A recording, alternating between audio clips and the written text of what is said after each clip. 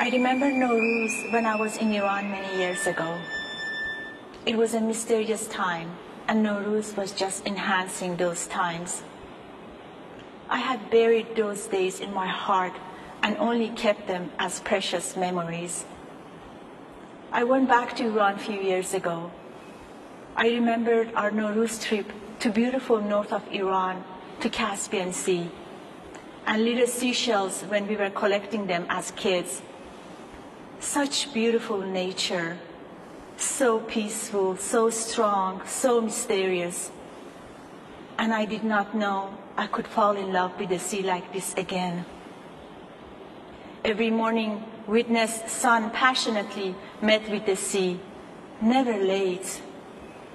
So hard to leave you. I left my heart to the sea and asked sun to keep it safe. I know there's a jewel in there.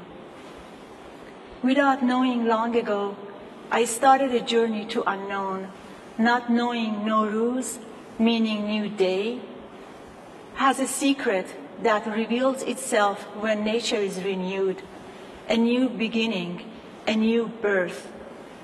On March 26, 1994, which was 7th day of Nowruz, I had contact with something much bigger than me, and secret was revealed. My heart surrounded by light, love. A seed was sprouted, and I have never been the same. Nowruz has a secret. Since 2017, I've been celebrating Nowruz with my family and my sister over Skype. We just all get together, hang out on Skype, and celebrate. When Trump signed the travel ban, I was in Iran. I had just finished my first semester of law school and had gone back to hang out with my family for the winter break. But when I was in Iran, the ban was signed and I couldn't come back. My whole life was here. I was in the middle of my degree. So I was accepting it. I was in a coffee shop just writing down my thoughts and accepting the truth that was my life back then, when I suddenly found out I could possibly come back. Within an hour, I had packed and gone to the airport, and I came to the US. It was the 5th week of my semester at law school, and there was no way I could go back and finish it. So I had to withdraw from law school for a year and just be here until I could go back to it. It was really sad. It was one of the toughest things that I've had to deal with in my life. And since then, celebrating Nowruz over Skype has become the norm in my family. But it is what it is, and I have a beautiful community here, the Iranian community and my other friends, who make sure that I always have something to do over Nowruz, and I'm really, really deeply grateful for that. And I'll just keep celebrating Nowruz with my family over Skype until I can finally go be in Tehran and just enjoy everything from home.